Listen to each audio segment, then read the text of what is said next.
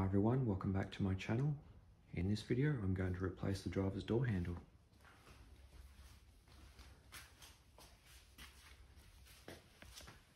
So what we've got here is a broken piece of plastic trim here which is exposed this end of the chrome trim, which is now loose at this end. The reason why this has happened, and it's the second time it's happened, so this is a replacement handle for the original, is that when I dry the car down after washing it with a microfiber cloth, the fibers are getting caught between the end here of the chrome trim and this black plastic piece to the point that it's weakened and then broken away. So I will need to be more careful in future when I'm drying the door handles, because obviously it's getting harder to source parts for this car in general, but also at a reasonable price.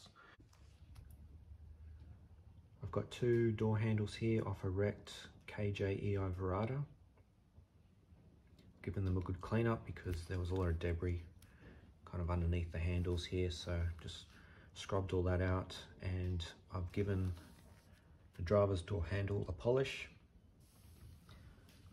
just to show you the difference between a clean but unpolished door handle that's been sitting out in the elements for I don't know how long, and the polished version here, which should match up nicely with my existing handles. Now with this handle that I'll be fitting, the key works fine in the barrel, as you can see there. Doesn't work in this barrel. I suspect there's a jam because the key won't go all the way in, and in theory it should because these handles are off the same car. But if for whatever reason you need to fit the original barrel onto your replacement handle, they come out quite easily. So there's just this horseshoe clip here which pops off with a screwdriver, like so, and then once that clip is removed, the barrel slides straight out, and then you can put your original barrel in and then refit that clip, and then you're right to go. So I might do that because this one's a bit grubby, so I'll put the barrel from my car into this handle. All right, let's go. To access the door handle, we need to remove the door trim. So I've just got a flathead screwdriver, a small one here, and a Phillips screwdriver. The flathead is just to remove a little piece of trim that covers the screw inside the door handle. To pop the horseshoe clip to remove the window winder, and then also to remove this trim cap here. And then the Phillips is to remove the screw inside the door handle. The door cup, be very careful because these are susceptible to breaking. They're quite fragile and they're increasingly difficult to source if you do break one. So just be very careful when you're removing the door cup. It normally breaks around this area here. And also if you screw it on too tightly, you can actually break inside there where the screw fits. So just be very careful when you're removing or replacing the door cup. And then also to undo, there's a screw in there. So yeah, we'll get started.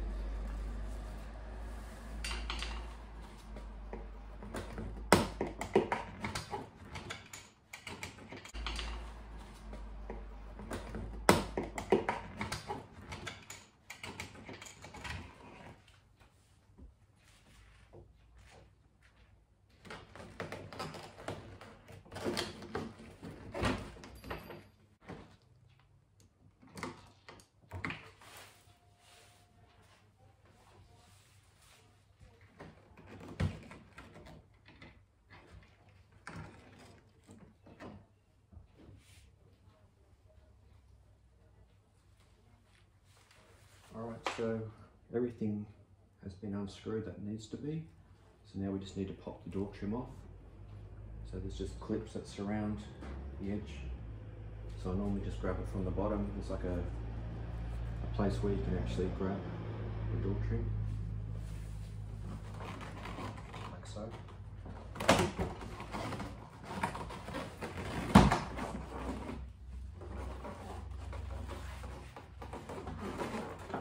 And once you can feel that all the clips are loose, you just need to push up.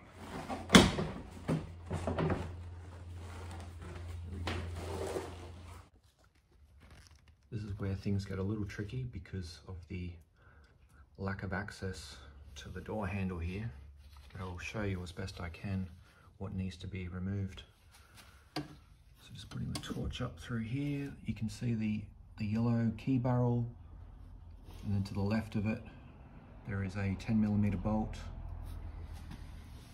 and then coming around here another 10mm bolt, and then another one. So there's 3 in total that need to be undone, which will loosen the door handle. But there's a couple more things you need to do. There's a black clip there, which you may have seen earlier on the replacement door handles I was showing you. So that needs to be unclipped. And then there's 2 rods just to the right of that black clip, which go up to the door handle, which also need to be unclipped. So they're fixed with plastic clips to the door handle. So with a screwdriver or your thumb, you should be able to pop those clips off and release those rods from the door handle. And then once you've done all that, the door handle should come away. So I don't know if I'll be able to show you this in progress because of the camera angle and the torch, and I've only got 2 hands, but I'll do the best I can.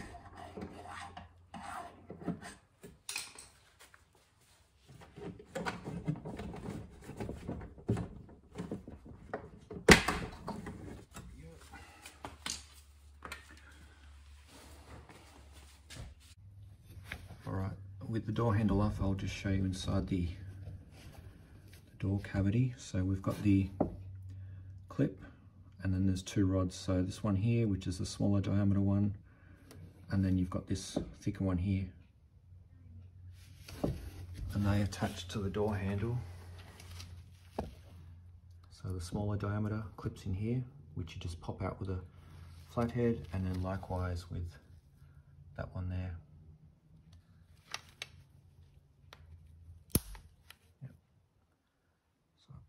See that easy. But both can be unclipped through this access hole with a flathead screwdriver. So I've prepared the replacement door handle. So I've just put that green clip on there, the black clip there for those 2 rods. There's also, I forgot to show earlier, a kind of piece of trim that sits between the paintwork and the handle. So just make sure that's fitted and seated properly, and we should be good to go. Also, I've just given that to wipe down.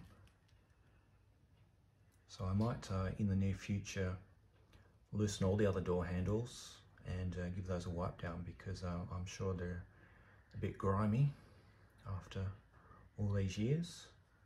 But yeah, we're ready to fit the door handle now.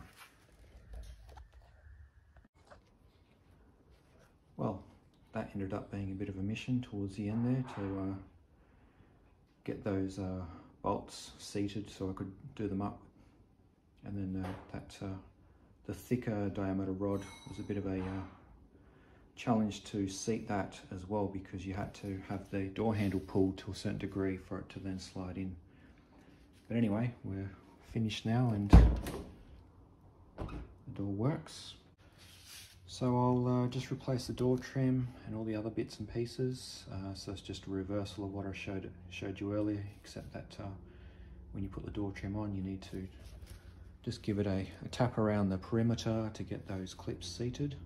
But otherwise it's pretty straightforward. And yes, don't forget, be very careful installing the door cup. Very fragile. I've broken many of them over the years. They're hard to get, and if you can get them, they're pretty expensive for what they are. So yeah, just be careful there. All right, well, I'll leave it there. Hopefully this has helped you out if you ever need to replace your door handle or even remove and replace your door trims. Any questions or comments, leave them below, and as always, thanks for watching. Cheers.